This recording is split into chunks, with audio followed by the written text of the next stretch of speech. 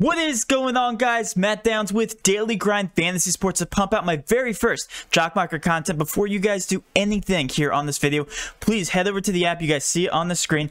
Download JockMKT right now. Enter the code DGF20. Sit back and listen to my favorite plays on this slate. So for any of you guys that are brand new to JockMKT, let me just quickly explain what it is. So JockMKT can be overcomplicated if you make it complicated. So let me just tell you, all you have to focus on is buying very undervalued players in the form of stocks. If you guys think about the stock market, you find an undervalued stock, you invest in it, watch it rise, and you make money. It's the exact same concept here on JockMKT. And the one thing I absolutely love about JockMKT is it's an open market concept. So you can throw as much or as little money as you want at a certain player, at a certain stock. For instance, like if you think about Apple, you can buy 1 million shares of Apple, or you can literally just buy one. You can do the exact same thing here on JockMKT. Buy 1 share of, I don't know, Dennis Schroeder tonight, watch him outperform his ranking, and you make money.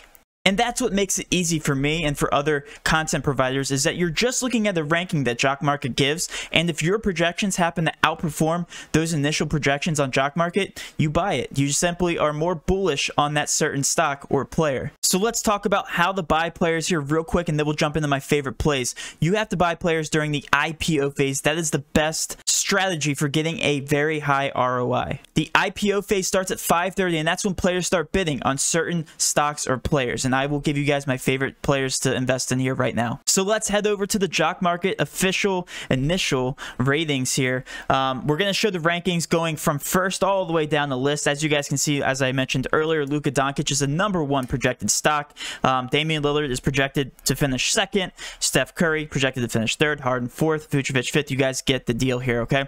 And what I did is I compared my projections to JockMKT's fantasy projections. And if I find an undervalued stock, I'm going to sort by value here in the middle. This shows where my projection compares against JockMKT's. So if we actually take a look here and sort by value, who's going to be the best value? Who's going to be the highest mover? And we're going to talk about some of these plays here. I'm going to go over the top 5. So Michael Carter-Williams is my #1 stock to invest in because JockMKT has him all the way down here at 75, which is out of 80 potential stocks, which is just very undervalued on the surface. I have him ranked at 43, which means he could potentially move up 32 spots, and that to me seems like a very, very good investment. So let's take a look at the board. Let's see why Michael Carter-Williams is undervalued. So if we take a look at the injury report right now, first off, Orlando is playing against Atlanta. Orlando's in a very good pace of spot. Keep in mind, this game doesn't start till 8 o'clock, so you might be able to grab a lot of these undervalued stocks, undervalued shares here from Orlando in general. So, Michael Carter-Williams, let's actually take a look at the Orlando picture. Michael Carter-Williams is projected at 29 points. All the guys within that 70 to 80 range, they're only projected about 20 to 25 minutes. So first of all, Michael Carter-Williams is playing more minutes than all those guys. And he's in a very good pace of spot. He played 29 minutes, which is his exact projection in the last contest. And I believe that was with Evan Fournier even playing. So I'm very bullish on Michael Carter-Williams, especially if Evan Fournier sits. He could potentially be playing more minutes. Right now, he's projected to play 29 minutes with Fournier, so he's going to get a bump in minutes, going to get a bump in usage. So therefore, my favorite stock to invest in as of right now is going to be Michael Carter-Williams at that 75 spot. Yes, that might change closer to lock, but again, 43 is what we have him at projected-wise.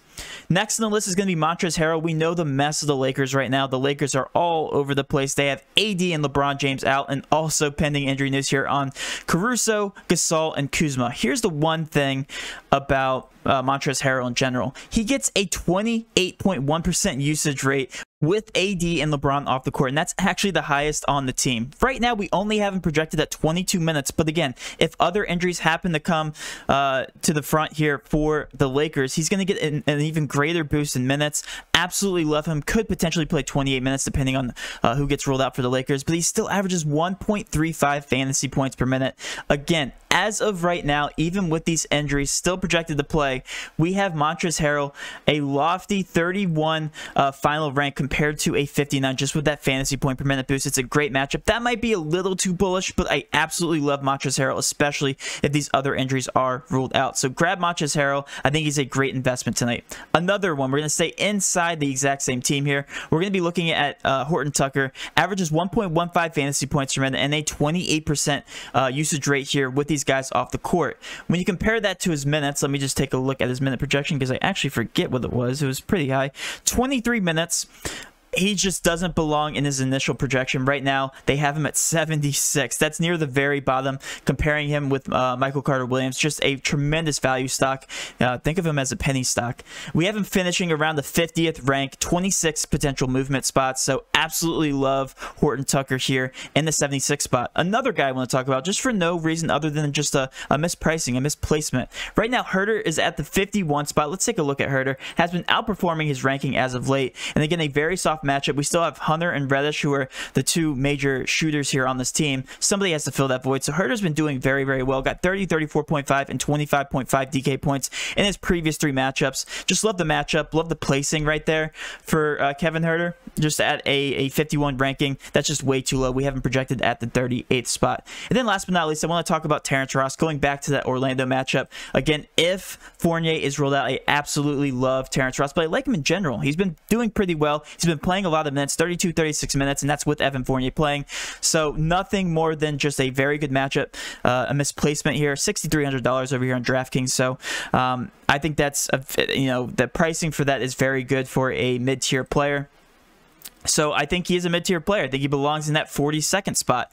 Definitely not in the bottom half. So at 55, definitely think he is misplaced. Let's talk about some potential players that I actually hate in terms of value. So if we sort here by the smallest, Sterling Brown is sitting there at the 48th spot, but he's only playing about 24 to 28 minutes. Definitely don't like that. Markieff Morris right now, yes, he will get a bump in minutes if those guys are rolled up, but right now they have him at 44th. I don't know why. Definitely don't think he's 44th ranked. We actually have him only projected at 19 minutes. Going to finish in that 70th spot. Same thing with Kyle Kuzma. Again, all of these are pre the additional injury report here for the Lakers. We have him in the 30s, or JockMKT has him in the 37th spot, and we have him finishing 60th. So Deshaun Tate also at 46. Going to finish in the 67th spot for us. And last but not least, all the injuries are back here for Thaddeus Young. So 43 dropping down to 58th. Those are going to be my top 5 guys to avoid. And hopefully you guys did enjoy this JockMKT content. If you did, please do hit that subscription button, notification bell, and of course smash that like button for all of our future JockMKT content. With all that being said, have a great rest of your day, and let's cash.